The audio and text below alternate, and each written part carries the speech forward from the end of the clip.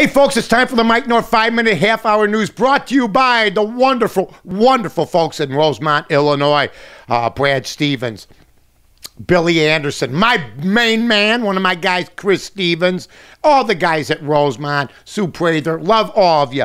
Hey, by the way, be the hit at the water cooler, be the hit at your business, be the hit at the local pub. You could say, hey, I know this, I know that. They go, how the hell do you know all that? You heard it on the Mike North 5-minute half-hour news on north2north.com, the Mike North Entertainment Network. McCarthy is his name. Newark was his game. He was the police chief in Newark. He was the number 2 guy in New York City. And I'll tell you what. He's already said he'll go to the academy. Okay? Gary McCarthy said he'll go to the academy so he can learn the police fundamentals that the Chicago police teach, and then he's going to wear a uniform afterwards. Until then, he'll wear a civilian thing. He won't fall into the Jody Weiss trap. Now, some black aldermen playing the race card in 2011, especially since this town gets along so well, and so many people of so many different backgrounds have jobs with the city, both high positions, low position, and in between. But they're saying, hey, the police commissioner, white, the fire commissioner, white, 911, white. Somebody said, well, how about the Board of Education? And one of the black aldermen, it's not enough that he's black, but he's not in their building. Well, he ain't in our building.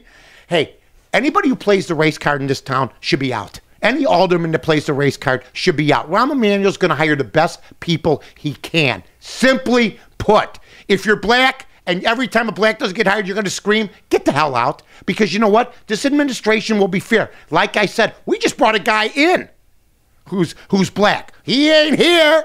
He ain't here. He's here. He lives in Chicago now. Okay? It doesn't matter what bill. Now you're saying he wasn't in this building. What a moronic thing to say. What an embarrassing thing to say for an alderman. Okay. I'm not even going to mention your names. There's too many of you. Also, Evanston. The Tilted Kilt, they've banned it. They're not going to have, a guy buys a building, wants to get a license, the girls are scantily clad, but they're all covered. In fact, they're not as revealing as most of the Hooters outfits. Yet, Evanston says it's not appropriate.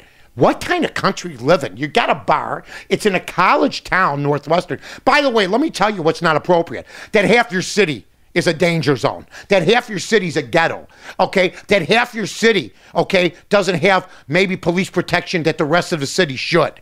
That there's issues all the time at Evanston. That's what's not appropriate. Instead of worrying about taking businesses out of Evanston, bring them in, okay? Have more people being able to congregate, have more money coming in for the tax deal and everything else. But no, we don't want to see scantily clad women at Evanston. Have you ever watched the Northwestern kids in May and April? What they wear in June, okay? You want to talk about scantily clad. Just ridiculous. Also, so this liberal radio talk show, so I'm not even going to mention her name. She goes, the pictures that are shown of bin Laden today may cause angst and problems in the Middle East. Are you out of your mind? We just killed the man. What is it about the bullet to the head and the bullet at the torso that's not going to piss those people off? So pictures are going to bother them? No, what you do is what they did with John Dillinger. Did you get Dillinger? Sure, they had to prove it. But you take away his aura. You show Dillinger with a toe tag on.